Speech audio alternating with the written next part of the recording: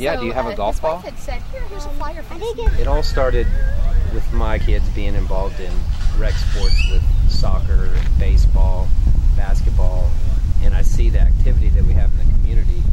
And since I've been here, we really haven't had much as far as youth golf goes. So what we've done is modeled a youth golf league after what the North Texas PGA is doing, called Team Golf.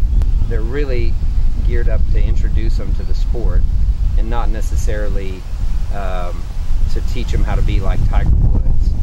You know, we just want them to come out and have fun and feel comfortable lining up their ball and hitting a shot in a tournament, as opposed to being intimidated to a tournament and being, you know, scared to go out there and play on their own. They'll be paired up with a team, they'll have a coach, their parents will be able to caddy for them, and it'll just be a really fun atmosphere like you see in other rec leagues around the area. You sign up at Harker Heights Parks and Rec. They have it online as well that you can sign up, and then we want them to have their own set of clubs. And the reason that is because we want to encourage them to play with their parents an extra time. We want to encourage them to come out and practice on their own time and go on further from here.